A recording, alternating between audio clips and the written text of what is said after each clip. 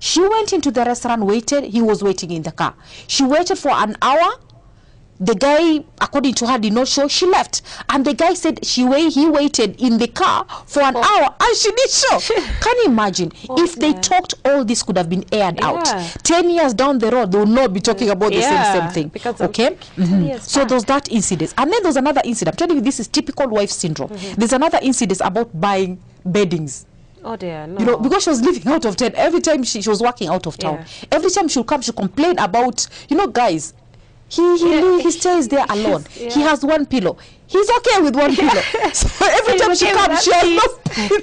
I couldn't believe it. Oh dear, so pillow. She talked. Back at the guy got so upset, left at the middle of the to go and buy a pillow, brought it, and the way he did it, she got so offended.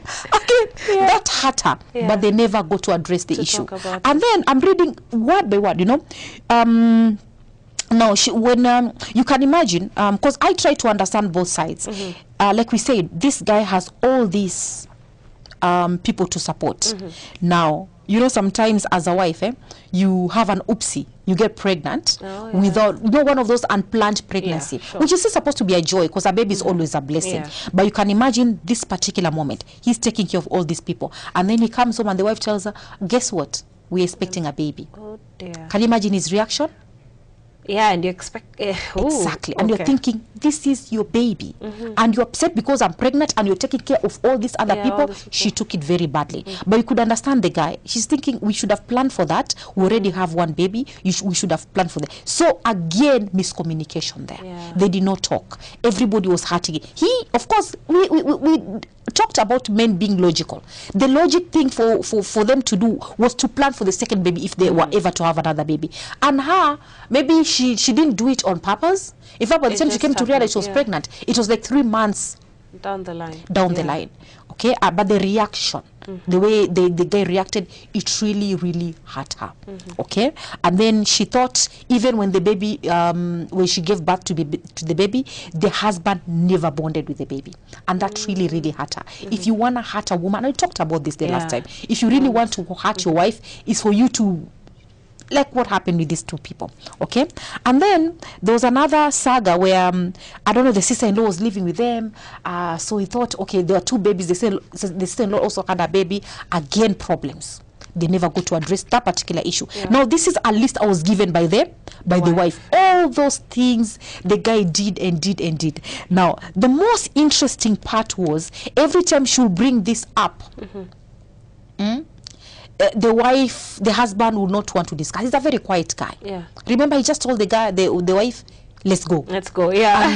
And then without any explanations. He's a man of few words, you know, and most of the time as you want to be explained. And even if you love me, you know, don't bring me flowers to show me you love me. Bring me the flowers and tell me how much you love me. Okay, that's how we are by nature. So you can imagine, there's so many things. I have number 1 up to 12 here of what the wife said. He did this and this and this, and every time I would call for us to discuss, you know, he would not want to talk. And if I bring up a discussion about this and this, he leaves. So what was I supposed to say? And a couple of times I've talked to him about the problems, you know, his brothers, the way they do things in the house, they do this and that, and then there was a mother-in-law issue before she passed on. The guy will say, but then this is my family. If you have a problem with my family, you can leave.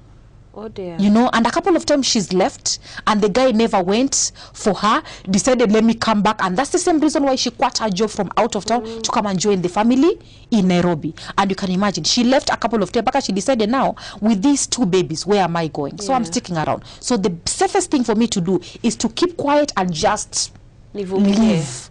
You understand? You know, to stay with this man and take care of my kids, because where am I going to go? She had a job which was not paying very well. The husband was not happy with it, or at least the comment he used to make, she thought he was not happy with the job. So you can imagine. So is he refusing to talk about these issues that hurt her so much to this day, from dating back even before they were married, because of the stresses that he's going through, and he's thinking, if we start revisiting these issues, you know, you're just going to clog my head even further? Not really. I think she would bring up the issues when she's very upset. So it comes out like she's telling the husband off. You understand? I think that's how it used to come out. And the guy would not want to discuss the problems, okay? And not talk, you know, men out there need to understand, you know, the only way we can heal inside if we speak out whatever is hurting us. It might sometimes you don't even have to give a solution. You don't even have to agree with her. The fact that you allow her to say whatever it is in her heart, that's good enough. She feels better. And if you can offer a solution, even the better. Okay? So that's all she needed to do. So she didn't. She was not able to do that. So she kept quiet. Now, the other thing which I found to be very, very interesting, she didn't have a house help. You get what I'm saying? And she's living with grown men. So sometimes she will leave to go to the salon and come back home. Of course, as she has 2 kids, she doesn't want to take care of the full grown people. She will take care of her kids. You get? So this is a little bit deeper, you know, this can, but the point is, husband and wife, we don't talk about these things. We don't. And sometimes communication goes to zero. When you're talking, addressing these kind of matters. Of course, temperatures are running high. And you don't talk, you yell. You know, and the minute you yell at a guy, we agreed the last time, the more you insult and the more you yell, the more they withdraw and the more they resist. So I thought I realized this is what was happening between the two of them. So everybody decided, I'll come home late, I'll go do extra hours, come home, eat and sleep. You get? Okay, and when you come, your food is there, we sleep. So it's like you're more like housemates. You're not even a married couple. This is when I say we are married, yet we are so lonely. You understand? So you can imagine the husband was thinking, sex here, it can stay. And the wife's thinking, it doesn't come my way, he doesn't ask, so he doesn't even love me, he doesn't desire me, maybe there's somebody out there. So many things are going around. But when I assessed the whole situation, I thought, no, this is just a communication breakdown. Yeah. And I think just like you mentioned, there's things that were bothering her. I think in my opinion, rather, if I can see it from another view, is that you need to deal with each situation right there and then, because now she's hurting from all these things, these pains from, you know, like let's say the one for the pillow. If she just told him, why do you have your own pillow? You know, no, she kept asking to buy. Next time buy 4 pillows. I don't know. Maybe I might seem like I'm on this guy's side, but I'm thinking, a pillow is not that important to him. He has major, serious bills to pay. So if you want to buy it, why don't you just go and buy the pillow? You know, I have a job and I have a business to run, so I can feed all these people. You understand what I'm saying? So a pillow here didn't look like much of her. You know, I'm sure this guy will not even remember about the pillow story. I don't think he's gonna remember any of these things. This lady. Because and then also just before we go on a break, I'm trying to figure out really, because it's such a complex situation, but should you now at that point reach a point where you both need to understand each other's situations and stresses?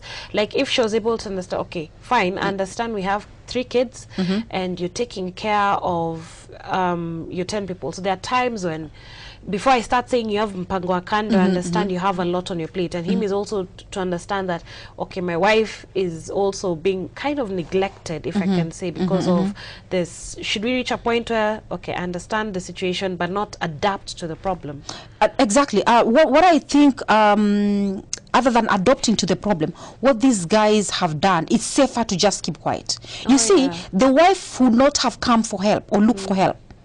Okay, she decided this is my life, I'm gonna live, you know, this kind of a life. And the husband thought, okay. I think the husband, at first, he was very close to the mother. The mother passed on. And then the father, after the father messed him up a couple of times, decided the only person who can support me is the wife. When he came back to the wife, he realized there's a very big gap. You know, the wife was not reaching out to him, you know, because he had neglected the wife all this time, you know, and decided, okay, this is your family and everything has got everything to do with your family, and I'm just here. Like, she told me about a carpet. The guy just decided this house needs a carpet. Remember, she doesn't have a house help. So when this guy came home with a carpet to make the house more classy or more beautiful, this lady thought, we don't have a maid. This carpet needs to be cleaned every day. Why would you do that? You see what I'm telling you? And the guy thought, okay, now I need to do something for my wife. Reminds me of my husband. On my birthday one time, this brother showed up with a microwave. story for another day. Yeah. So to him, because I had been scheming and hinting, I wanted one. well, Everybody yeah. that time had one, and we didn't have one, so I hinted. So I thought, I'm gonna save this. So during her birthday, I'm gonna show up with me. But to me, I was like, what? About microwave for my birthday? This is when you come. You're the one who comes late. Yeah. So this microwave is actually for you. I warm your food in this microwave. And to him says, what? You've been hinting. Yeah. All this what do you want? So I thought so you see how he couldn't understand. Yeah. And he was so upset with me. You're so ungrateful. I saved up to buy that microwave. I mean, I'm thinking, no way. Yeah. This microwave is for the family. You can't buy me a microwave for my birthday. So I'm thinking it's the same thing which happened. Thought, okay, maybe to become close. Like I said, and we'll have a whole show on his language of love. Yeah. Men express their love or compassion in different ways. Some men think by buying something for their house, I'm pleasing my wife. But to her, it's something for the house, it's not for me. Not even that. Yeah. More work. Yeah. Before, I just used to sweep this house. Now I have to literally kneel and brush this carpet because they don't have a house. Yeah. So that's how it. Every time the guy will try and do something for the home or for the wife will take it and then the other thing is he never asked her. Maybe you should have said, you should have brought a red one or should have brought a blue one. He just showed up home with a carpet. That's the other thing men do. And they're thinking they're doing us favors. And then we have other things in our heads. Okay, so it's a typical wife syndrome, and I'm telling you, and this is a typical Kenyan marriage. We are married, yes, we are so lonely. We live in different worlds, and it's because we don't talk. We do not communicate. We don't discuss these things. We do not plan together as husband and wife. Yeah. All right. Okay. We'll take a short break now, but when we come back, we'll be able to sort of continue with this whole discussion and get to, as always, the favorite part of the show, the love tip. She'll be back with that, so stay tuned to K24.